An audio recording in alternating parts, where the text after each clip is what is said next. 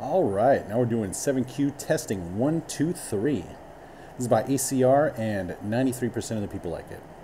Our team is writing a fancy new text editor and we've been tasked with implementing the line numbering. We're going to write a function which takes a list of strings and returns each line prepended by the correct number. The numbering starts at 1, format is in colon string. Notice the colon and the space between. All right. So basically, we're just going to do a map, and we're going to say, we're going to do like element, comma, index, and then we're going to say index plus 1, colon, space, element. All right? Basically, that's all we got to do. So if you don't know about the map method, the map method creates a new array populated with the results of calling a provided function on every element in the calling array. So in this one, every one of these elements are going to be multiplied by 2. So it's going to be 2, 8, 18, and 32 out of 1, 4, 9, and 16. The syntax we're going to use is this one right here, map element with index, and we're going to have the arrow, and then we're going to have the expression after that. All right? So for this one, let's start off by saying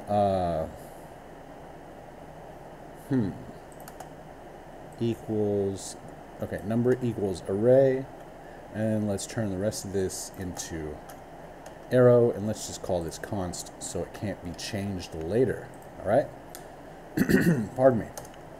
So like I said, we're going to say array.map, and then we're going to say inside these parentheses element comma index, and then an arrow right here. And for the expression, we're going to be using the template literals, and template literals are literals delimited with backtick characters for string interpolation with embedded expressions. So basically, we're going to have the backtick characters here. If we need string text, we'll put it there, but we're also going to be using these embedded expressions, which is an expression inside of a thing with, it's going to be wrapped up by curly braces and also a $sign in the front, right? So we're going to say backtick characters, which is to the left of the 1 and above the tab key, and then we're going to do